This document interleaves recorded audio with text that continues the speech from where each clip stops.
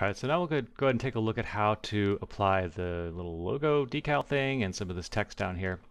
And we'll see how easy it is to do something like this, and one of the drawbacks for having stacked our UV shells. We got some benefits out of it, which was increased textile density, but we're about to see one of the negative consequences of it. So we'll look at the textures that I'm going to use first. I made these in Photoshop very easily. A few things that are worth mentioning is the images need to be a square. It doesn't matter what size square, as long as the resolution is good enough. It's doesn't need to be a power of 2. But if you don't make it a square, then Painter will basically rescale it to a square, and you'll get some distortion in your textures. So the other thing that I've done here that's worth mentioning is the texture names. They have a little string in it, in this case knife, that's going to make it easy for me to find, because they'll just kind of get dumped into the alphas folder, and then there's all these to sort through, so it can be a little bit of a challenge. So we'll go to File, Import Resources, go to Add Resources. Here's our little textures here. We're going to add these as alphas, and we are going to bring them into current session. That's okay. And there they are. So we'll start off with we'll call this one like decal, and this will be our little spider icon thing here. So I'm going to add a black mask, and I'm going to add a fill, and then into the fill you just drag your little logo, whatever it is that you want it to be. And to make this a little bit clearer what's going on, I'm going to hop over to 2D, 3D. So you can see here in the 2D view, this is basically the UVs, what's going on. So our texture is being applied to the whole thing, and so it's showing up a little bit over here, and we've got some back there, and that's obviously not what we want. What we want is for it to be a little tiny thing right there.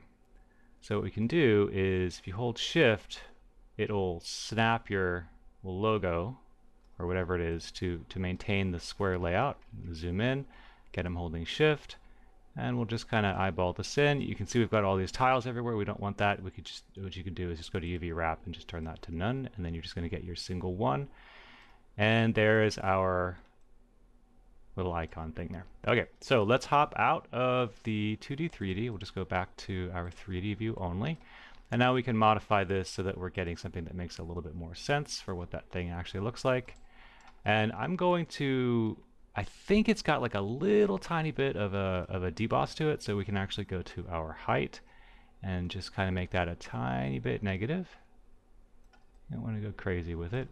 And then it is metal, so we'll want to make sure that we're all the way up on the metalness.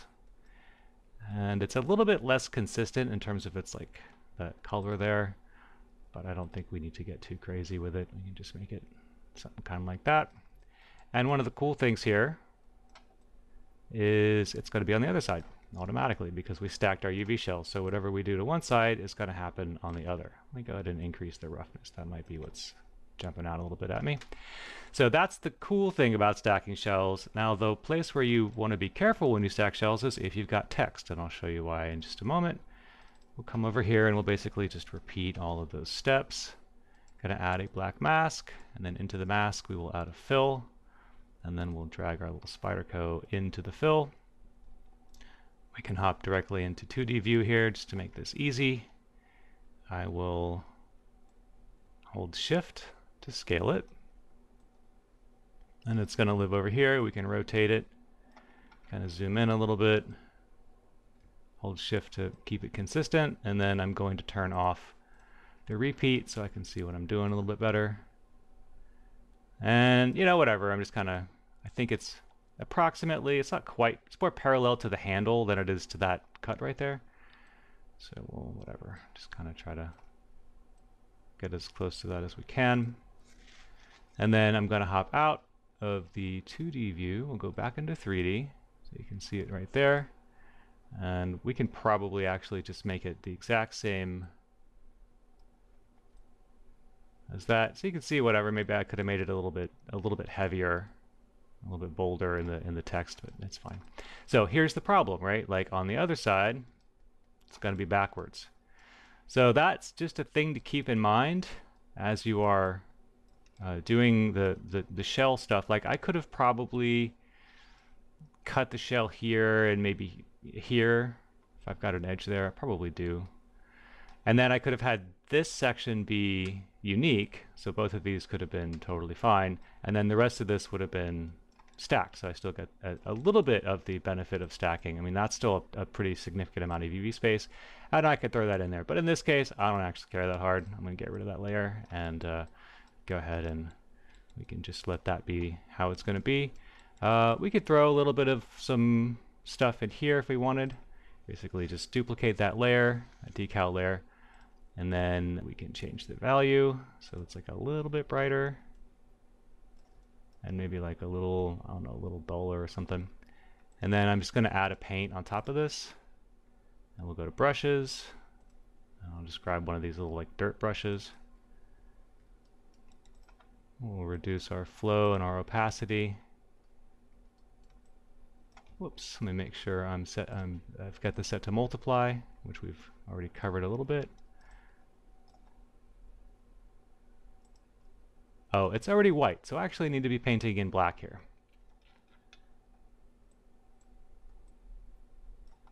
And make sure I've got my paint layer selected. There we go. And I guess I don't have any height on there. So as I'm painting it in, I'm painting in like a 0 height, which I don't really want to do. The rest of the stuff is fine. So I'm just going to disable the height on my variation layer. And then we can come back to that paint. Add a little more in. Maybe in this case, because our values are kind of inverted, we can kind of flip these guys around so the light one's on the bottom. Right? So whatever, right? Just trying to get something in there that's vaguely similar, and it'll be translated over to the other side. So now let's just add like a real quick overall, like a little bit of dust, maybe like a little bit of oil in the crevices, and I think we'll probably call it good.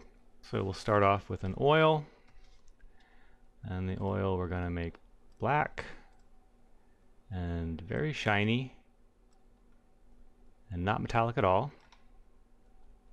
And then I'm going to add a black mask, and we'll go over to the smart masks. And we're just looking for something that's got some cavity stuff happening to it. It's like dirt cavities. That might be a good one to start with. So it gets real subtle, right? Like you can only kind of see it where the light hits it, which isn't too bad at all. Like maybe you wouldn't want it like in there, but everywhere else, whatever, it's kind of okay. You know, you can always add a paint and turn on your symmetry. I wonder if it's going to remember my symmetry. Yeah, okay, cool. And it's also like, it's on this, whatever, right? Like, it's fine. I think that's actually kind of a nice look how it's just randomly showing up along that thing there. Maybe you wouldn't want it like right on the top. Plastic probably wouldn't hang on to too much of that stuff, but the metal certainly would. And maybe we'll like add a little bit. You can have two different paints. One of them's like with white and one's black, if you were so inclined. But I think I'm just going to try to do this as quickly as possible.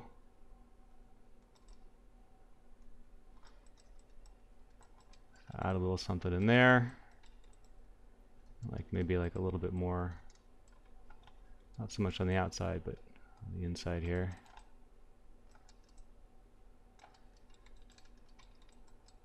And then we can make another one, another fill up here called dirt.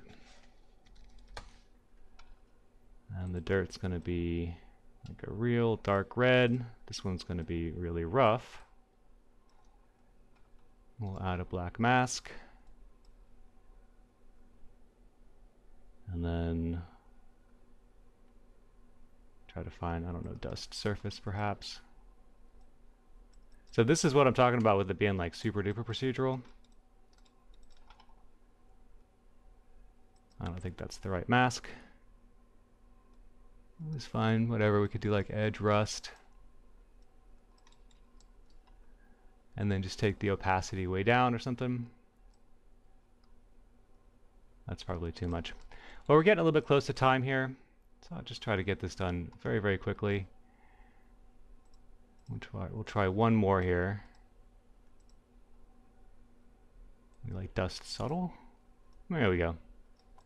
That's fine. It's a little strange how it's showing up in the shadow there, so I'm going to paint that out. I'll just add a paint.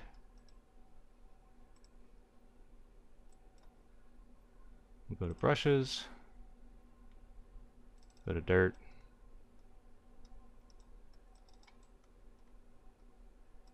let's check the other side. Looks pretty good.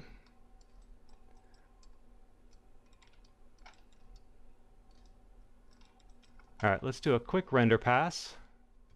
Tap the tab key here. Now I can turn symmetry off, get rid of that red line. We'll go to rendering mode. So the shader settings, fine. Here we go. This is what I'm looking for. So I want to clear color for the background.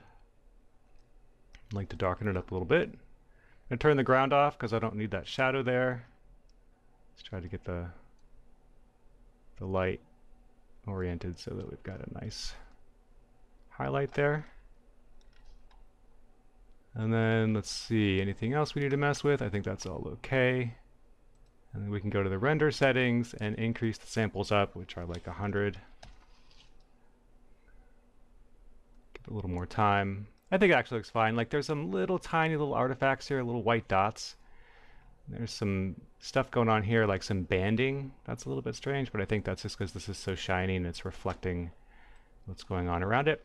So anyway, there you have it. That's the full process of creating this asset, starting with the high poly infusion, doing a retop with UVs in Maya, bakes, and texturing in Substance Painter. So please feel free to leave questions in the comments section. And if you're one of my students, you can shoot me an email at the email address that I have provided. Thank you very much.